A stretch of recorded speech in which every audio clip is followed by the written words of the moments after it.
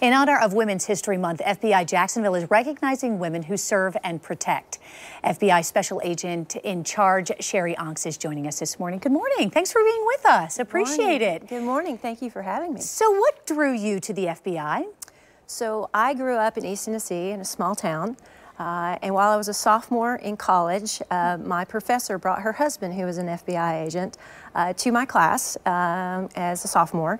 And after he came and did a recruiting speech and talked about what a great team the FBI was, I was hooked.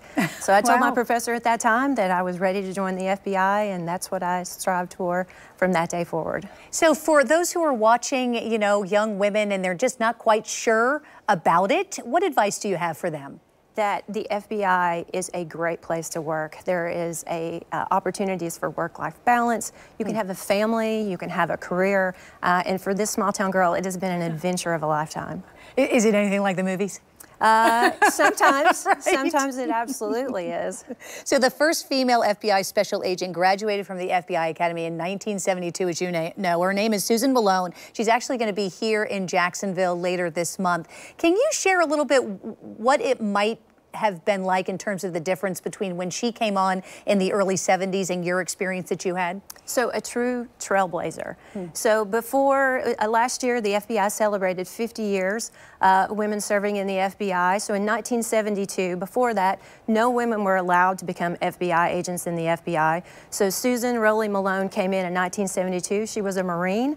Two women went through the class at that time. One was a nun and one was a Marine. Wow. And so I stand on her shoulders. So she made it able for us to come in afterwards. So the women that followed, she did the hard work for us. And she's going to be in, as I mentioned, later this month.